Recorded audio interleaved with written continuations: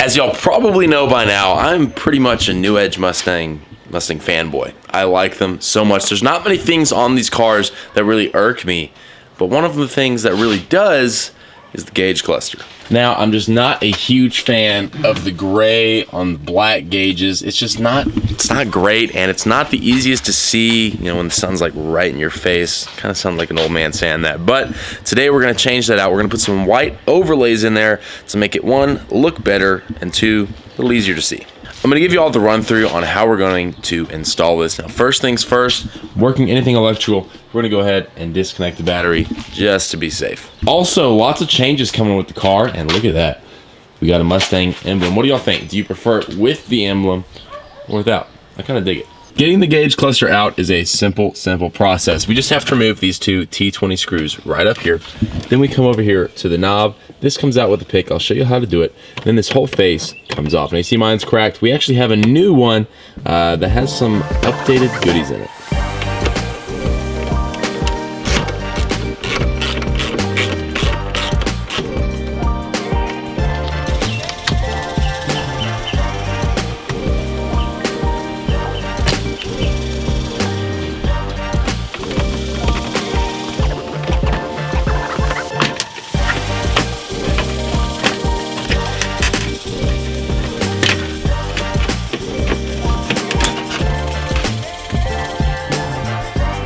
Now that we have the cluster surround out, we can start getting the actual cluster itself out. So you can see there's these T20 screws all the way around. You're gonna wanna go around, take those out. Helps to have either a magnetic screwdriver or a magnet around so you don't lose these things. Also note, see how dirty it is? We're gonna go ahead and clean this up while we have it out. It's always a good idea when you have a part, you know, taken apart, or you have access to an area that you don't usually have access to, go ahead and clean it up. What does it hurt?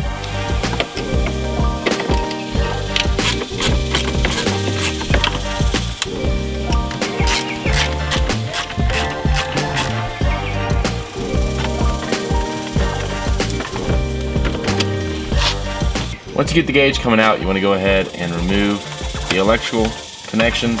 There's one on each side. And there we go.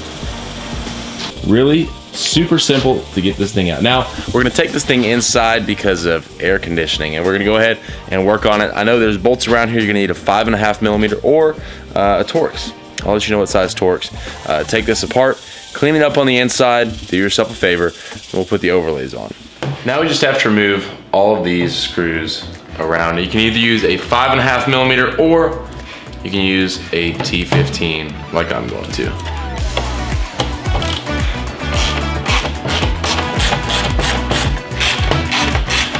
Now, once we have that done, we can simply pop the top off.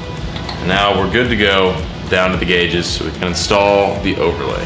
Now is also a really good time if you have any dirt or anything here in your gauges, go ahead and clean it up before you start putting the overlay on, and definitely before you start reassembling everything. Here are the overlays we're going to be using. They're awesome, just white overlays, pretty simple. You can get these on eBay. They're not very expensive, but they're really going to freshen up the whole look of the cluster.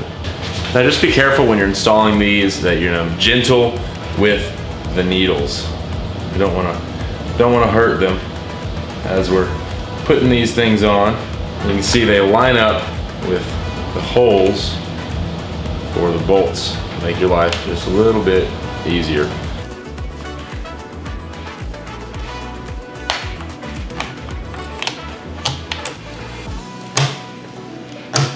Now, once we're satisfied with how this looks, we're gonna go ahead and carefully put the cover back on. Again, make sure it's all cleaned up before you do that. You don't wanna have to take this out again. Real quick note, before installing this, test it. Just like anything, just like we did with the headlights, test this to make sure it works. Save yourself a world of hurt. Now that we got the overlays actually in the cluster, it's time to start wiring things to get the cluster back in the car. I'm gonna show you how I wired this, where I put wires, and how we're gonna make this thing run. So, the power wire right here, we connected to the blue and white wire on my car. It is the top wire. So this top wire right here on the headlight, you know, switch assembly. You know I hate these clips. I had to use one because I didn't want to cut anything. It is what it is. The ground wire, we came over to this bolt right there behind the dash. You can see we just ran the ground wire over there and we tested it, and I don't know if y'all can see it. There it is. Nice and blue. So we hooked it up to that wire right there so it works off of the factory dimmer, and we don't have to use this bad boy except if we want to change colors. So this just stays on full all the time. We'll hide this up there under the dash. Now putting that back in the car, it's basically exactly the same steps as taking it out, just in reverse, except for the fact that we have to find a place to mount that. So I'm gonna get to work getting this put back in. I'll show you all what we do about mounting that down there. The gauge cluster is in, and man, it looks so sweet. So I would tell you where I mounted that like little dimmer switch thing, but I really didn't. I just shoved it down a hole where it's sure to rattle like crazy. So that's good. Now we have to worry about the cluster surround, or whatever you want to call it. Not quite sure we're gonna use the new one I was talking about. I'll show you why. Now the new one, it looks really cool and it has some spots for gauges, which I have one of, but the back doesn't really have any of the clips, which I don't know how it's gonna work.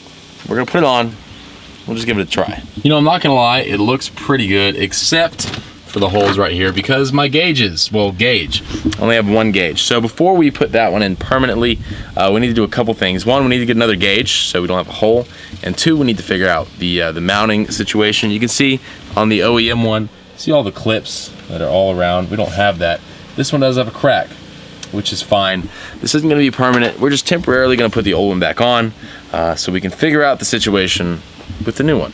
We are officially done, and oh man, does it look so much better. That is such an improvement over factory. It's kind of hard to see right now because, well, it's bright outside.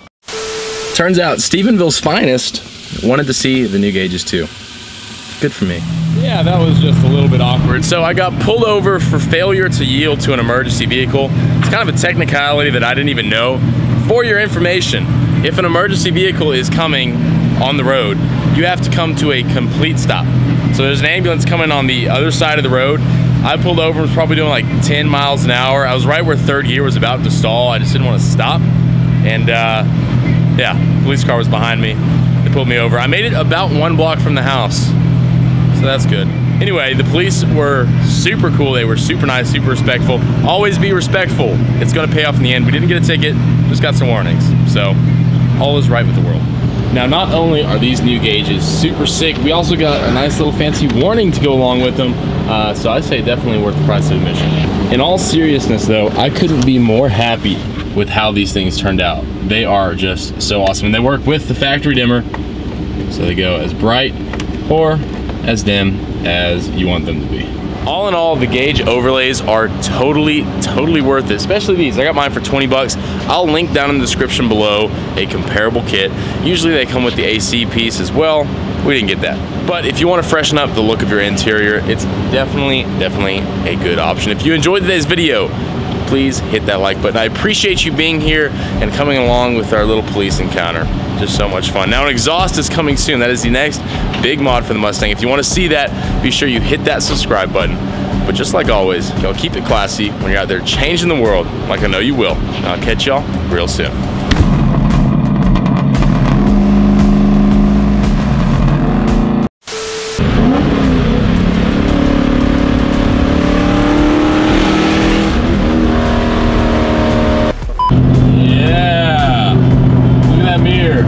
Flapping away. Where are they? Who knows?